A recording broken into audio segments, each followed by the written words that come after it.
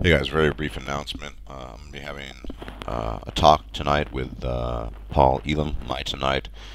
For those in the USA, that's going to be Central Time, Central Standard Time, 1 o'clock. For those in Europe, that'll be GMT. If you're in the UK, GMT, 7 o'clock, and in Central Europe, that'll be GMT plus 1. Anyway, I'll be posting a link in the link bar below, and could be an interesting discussion. Right, as like I said, Central Time, 1 p.m., and for those in Europe, either 1900 or 2000.